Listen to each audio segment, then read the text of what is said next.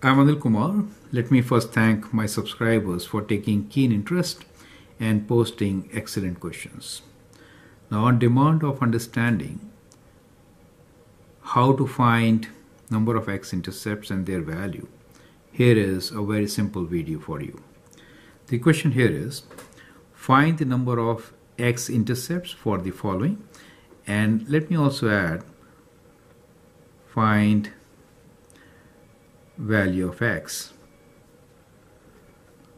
also, right? So at which point do we have x-intercept? So we'll take 4 examples here and try to figure it out. You can also pause the video, copy the question, try it out, and then look into my suggestions. When we say x-intercept, that means we are looking for value of x.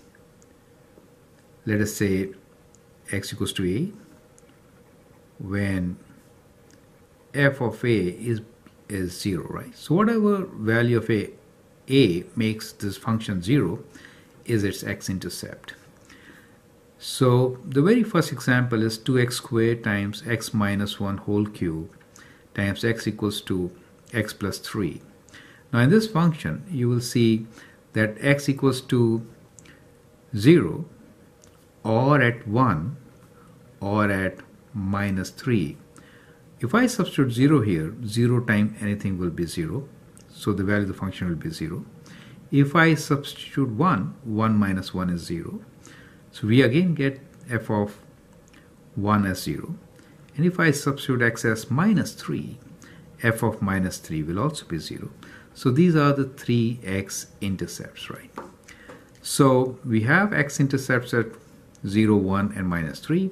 And how many are there? So let me make a column for that, right? So we'll write down number in this column. So the number of x-intercepts are 3. The second one here is kind of tricky. Both are even, plus 2. So this is never 0. Do you see that? So here the number is 0, or none I should write, right?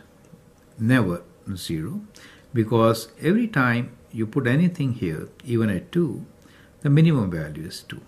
So absolute minimum is 2. Then we have 2x minus 1 to the power of 4 minus 32. Now I'll have to do some work to find out zeros for this function. However, we know that there are at least 2 zeros, right? So let's figure it out. So we want to make h of x as 0. We are trying to figure out the position of zeros from this equation. So we'll equate h of x as 0. We have times x minus 1 to the power of 4 minus 32. Bringing 32 to the left, we get 2 times x minus 1 to the power of 4. And then dividing by 2, let's continue here. So we get 16 equals to x minus 1 to the power of 4. Taking the 4th root of 16, which could be plus or minus, we can get x minus 1. 4th root of 16 is 2, right? So we get plus minus 2 is x minus 4. And from here we can get x equals to 1 plus minus 2. So the value is either 1 plus 2, 3, or 1 minus 2 as minus 1. So we get 0 here for x equals to 3 and at minus 1. So we have 2 zeros. Both are linear zeros. In this equation, x squared plus 1 times x minus 1 whole squared.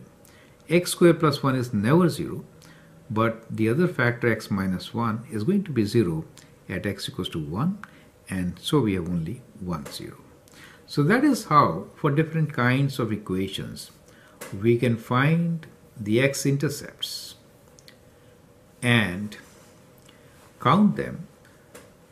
Especially, it's easy when they are written in factored form. If they're not written in factored form, then we may have to work it out as we did for part C. I'm Anil Kumar, and I hope that helps. Thanks for watching my videos and posting excellent questions. All the best.